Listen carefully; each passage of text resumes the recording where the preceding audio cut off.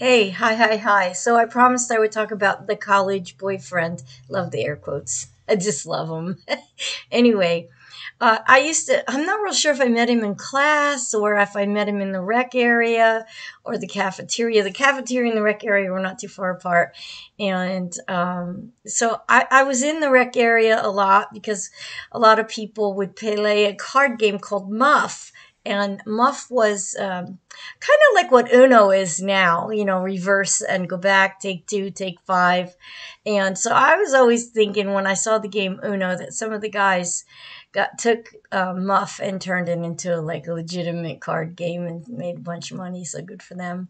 Anyway, so I'm not sure if I met him that way or not, but anyway, when after I met Barry, we became very close. There were a few other flirtations, but nothing like that. And like so the thing with Barry was unusual for me because I was used to guys borrowing money, like that other boyfriend I had, and not getting affection, and I was kind of groomed for that hardcore. So when Barry was so loving and kind to me, I was like, what, like what you talking about? I wasn't used to somebody just being good. It just was That wasn't something that I knew about. I mean, I knew how to be tough and, kind of like cynical and stuff like that. And that caused some problems later on, my hardness. But one nice memory I like to share, which really put me over the top for Barry, is his parents. I think for when they first dropped him off at college, I think he had a gerbil. He either bought it new or it was something he brought from home.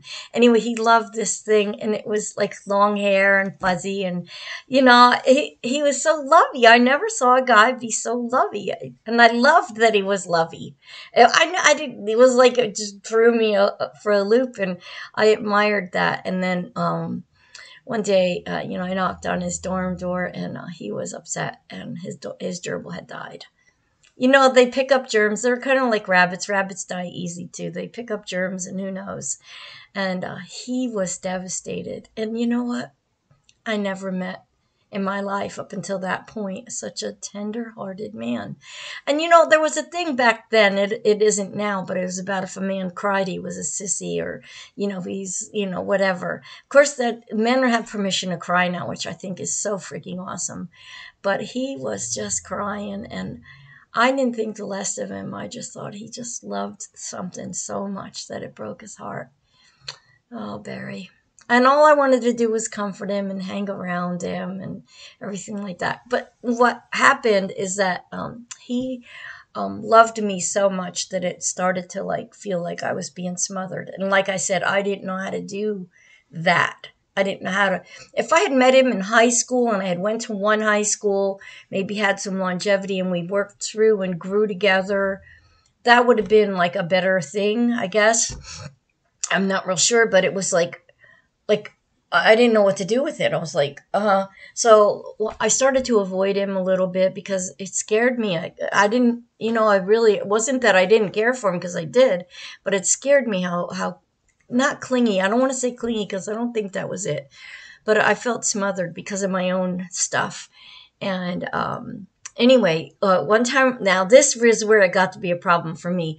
One time on campus, when I was starting to avoid him, I told everybody in the rec area and, people in the cafeteria that knew me and stuff to tell him that, I wasn't here. Don't tell him where I went or what classes. And he was looking for me all over campus. And, he left messages for me everywhere. And I kept telling everybody, no. I kind of wanted to kind of, push back a little bit.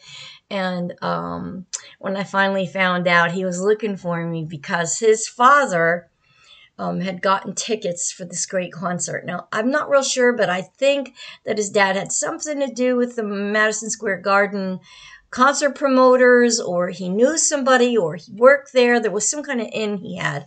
And the concert was for Nights in White Satin by Moody Blues. That was their big, big hit. And, if you're younger and you haven't really taken that in, even today, if they released it now, the audiences of today would just be enamored. They would fall in love with it. One song was an entire album side. It's just amazing. I just, you know, everybody loved that song, Nights in White Satin, and it had a deeper meaning, and people wrote about it like there was, they call it fan fiction now, but it was fan fiction too back then. People wrote what they thought the song meant. Anyway, he was trying to find me to get me to go to the concert, and I kept ditching him and like trying to avoid him. And my bad, because guess what? I found out about it after the fact, and I know that that was the pretty much the decline, the denouement of our relationship. That was starting to end because I just kind of pushed him away, and he didn't like that, and I broke his heart. But what I want to say to Barry, if you ever get to watch this, because I know you're still around, I'm sorry, but you know what? I probably did you a favor because I probably would have hurt you more later on. My life went after that. So you probably dodged a bullet by, you know, having that little pain at the front end rather than being in for the whole pound. So anyway, I'm sorry. You know, if I was a better human being, I probably would have responded better, and maybe things would have been different. I wouldn't have had to hurt you like I did. So, you know what? It all ended up well. I know you're happy in your life now, and I'm happy just being my goofy self and making these videos. All right, that was that boyfriend in college.